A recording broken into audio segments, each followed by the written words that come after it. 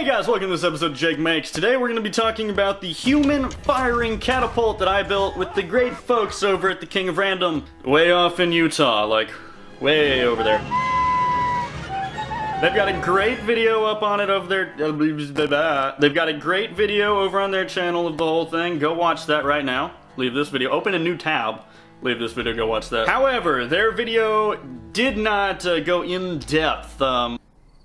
Let's get down to the nitty-gritty. Specifically, how stupid of an idea this was. Basically, in this video, I want to go over every possible way we could have died.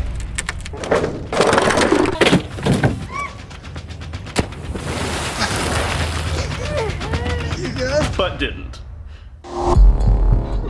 This is terrifying. At first, it seems fairly straightforward. You build a catapult large enough to launch a 150-pound projectile, you stick a seat on the end of the swing arm, and what else is there to it, right? Where do I even start? The design. So, there's actually a number of different ways you could do this and it would totally work. I thought about doing a trebuchet, gravity powered. You know, you have a big counterweight, that's what swings the arm around really fast. Thought about powering it with a giant pneumatic piston, which would have been really cool, except none of us has ever done anything with pneumatics like that, so it would have been a big learning curve. It also probably would have been pretty expensive. Then, like, what do you attach the piston to if you're still building it with a wood frame? Or for that matter, do you even do a wood frame? We thought about doing this entirely out of steel, but the King of Random wasn't set up for a welding project of that magnitude. Actually, they weren't set up for a metalworking project of that magnitude. Forget about welding. All things considered, a basic, tried and true wood-framed catapult seemed like the best way of doing it. So then I'm surfing through Google Images looking at medieval catapult designs, right? I'm thinking, okay, we'll just literally stick a seat, like a chair, on the end of this swing arm. So then I'm envisioning actually sitting in the thing, right? You'd end up sitting on it backwards. There's like, would be this massive crossbeam right in front of you, and you're supposed to catapult over that, and that thing is going to take all of the force, that massive swinging arm that you're on, it's going to stop all of that really, really hard and fast. And then suddenly I'm envisioning somehow slipping off the seat as I'm firing, and I literally just get cut in half by this stop bar. And that would suck. I didn't like that thought at all, so I come up with a completely new catapult design, which essentially just totally rips off a trebuchet and then just sticks rubber in place of the counterweight and sticks a stop bar on the underside of it so that no matter what happens, the human is never in any danger of getting cut in half. If we made this catapult out of 2x4s, it would have freaking exploded or imploded. Kablooey. So instead, we made it out of 6x6s. Just freaking beams. Solid. Like your mom. We built a half-scale prototype to help hammer down the design and how the whole thing would go together. But then, this happened. Ready? 3, 2, 1. Wow! Dang it! And suddenly, the dangers of this catapult became all too apparent. All the little ways that you could die doing this, you don't realize when you're just, you know, drawing the design on paper. You don't get the launch angle right, you don't put quite enough rubber on it, and instead of the human landing in the nice, soft, squishy water, they land right back down on the hard, crunchy catapult. Ouchie. And then this happened. The reason that happened was because stupid head here forgot to reinforce that whole front section. That entire front section of the catapult was only held on by 2 deck screws. I completely forgot to reinforce it, but it brought to mind suddenly another danger that could happen. If the frame is not solid enough, you could get something like that happening, where hundreds of pounds of 6x6 go straight up and then rain back down upon you as you're sitting in the bucket ready to launch. Yeesh. See what I mean? The more you get into this, like, the more you realize it's such a terrible idea. I decided to use 3/8" bolts to bolt the entire thing together. Now, 3/8" bolts have a shear strength of 2,500 pounds and a tensile strength of 5,000 pounds, which is way more than enough considering we ended up having like 1,000,000 bolts, and the draw weight, of course, gets divided between them all. So there was no fear of the bolts themselves failing, shearing, and then everything exploding. There was no fear of that because 3/8" bolts are strong enough. But that's just the bolts. What if the wood splinters around the bolts? I mean, there's not like a handy table online you can look up to tell you how much a 6x6 can hold. Like, that information is not out there. You can't find it. I looked. This whole project sort of devolved into educated guesstimates. I mean, I was 99.999% sure that the 6x6s would be strong enough. That's why we use 6x6s, but there's always that 0.0001%. Of course, that's not the only thing that could fail. There's also the metal brackets that are holding the actual 6x6s together that the bolts are going through. We attached the 6x6s together with these 16 gauge steel straps that had holes punched in them. That was not ideal. Ideally, you would have had like 1/8" solid steel brackets that would have been much, much larger, that would have spanned more area. COVID. The fear is twofold. One, that the 16 gauge steel is too thin, it'll stretch, it'll pull apart, it'll break. Two, that the holes drilled through the 6x6 are going to be too close to the end. The closer your holes are to the end of your wood, obviously, the greater chance the wood is going to split.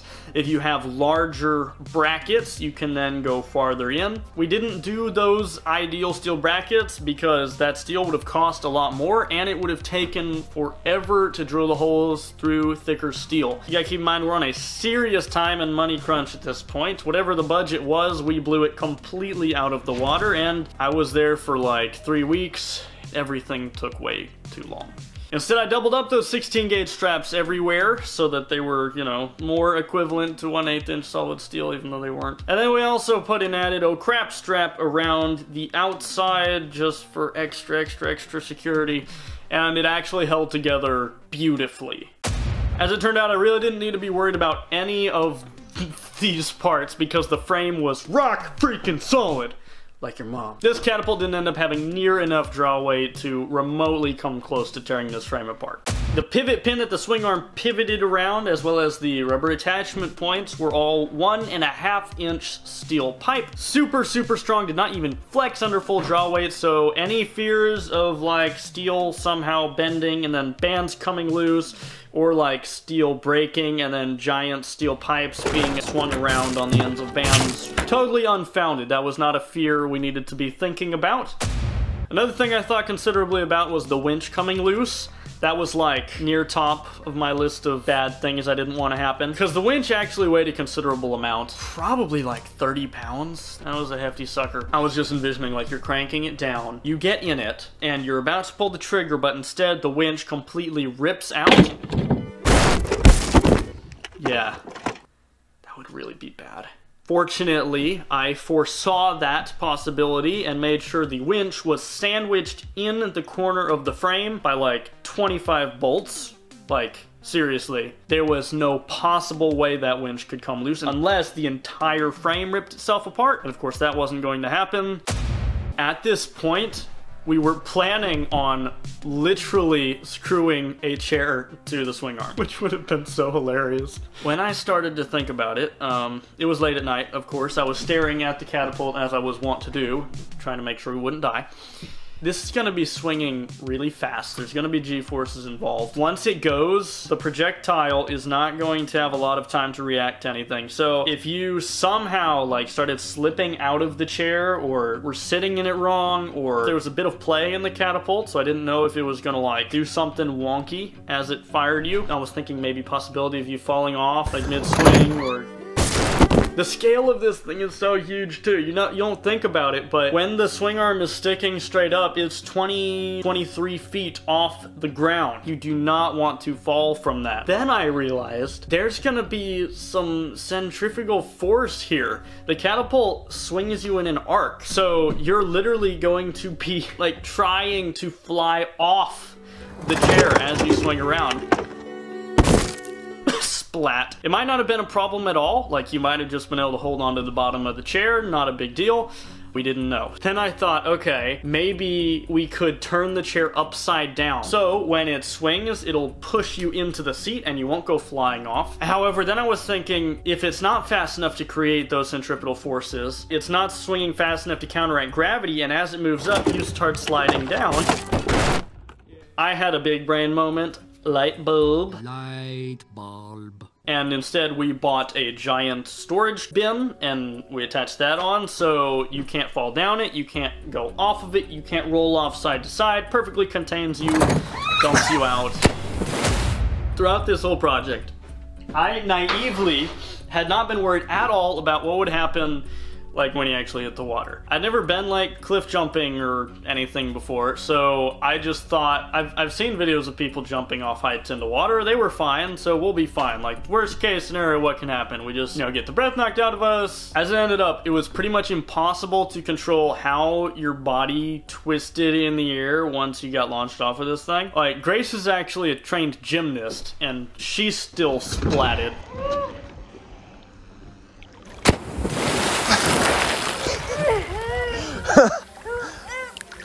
I knew from the second it went up, I was toast.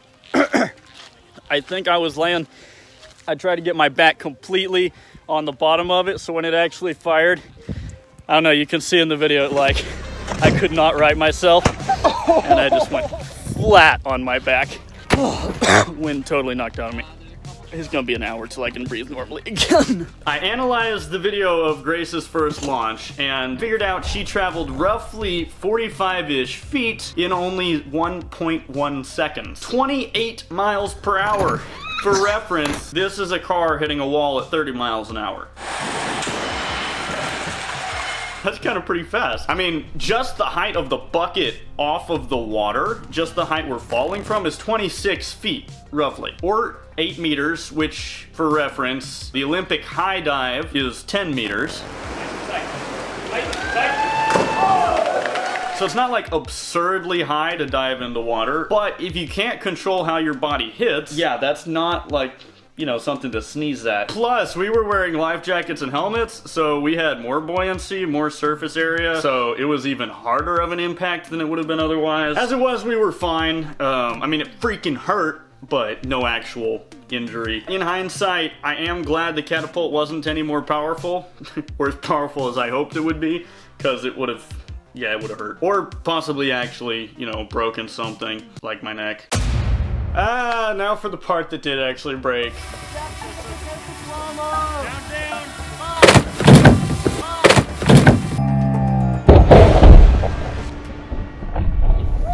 So the breakage, I guess we should go ahead and examine that. As you can see, it broke right, like literally right on the pivot, which is exactly what I expected. To me, this was always the big question mark for this build. This swing arm had to be strong enough to withstand 1,000 pounds of force, as it turned out. It's gotta be super strong, it's gotta be super light, and it's gotta be able to be 18 feet long without too much flex. We thought about using, like, making it out of steel. We thought about making it out of, like, aluminum ladders strapped together, aluminum I-beam, steel I-beam. Eventually, we settled on the genius thing, which was to actually make our own wood I-beams. Based on the performance of the half-scale model, I thought that 2 of these strapped together of those size would be strong enough. That was not correct. I knew the second time we fired it, this thing was not gonna be enough. Every time we fired it, it got weaker. Also started making weird creaking sounds.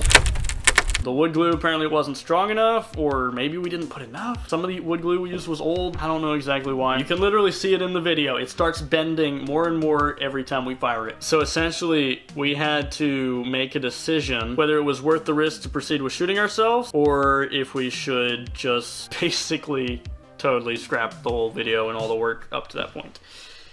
In the end, we decided to go ahead, which seems super irresponsible. Except the projectile and the people around it weren't actually in any danger. Here's why. The only place that thing could have broken was the pivot, because that's the force concentration. That's also the weakest point, because it's got a hole drilled right through it. The projectile is only climbing into the firing seat when it is fully conked down, which means the end of the arm is pretty much like at most 3 feet above the ground. That means the person in the bucket, if it snaps here, totally fine. Literally the only thing that will happen, that portion of the swing arm will fall to the ground with gravity. It'll only drop 3 feet, person will be fine. The stop bar is preventing that whole section from, you know, firing back towards the humans. Nothing will be going off to the sides, which is where someone's standing to trigger the catapult. So, even though we knew there was a fair possibility that the arm could break, we went ahead with shooting ourselves anyway, and it went pretty good. Calculated risk. Probably the most dangerous part of the whole thing was just driving to the test site, as weird as that seems. Check out.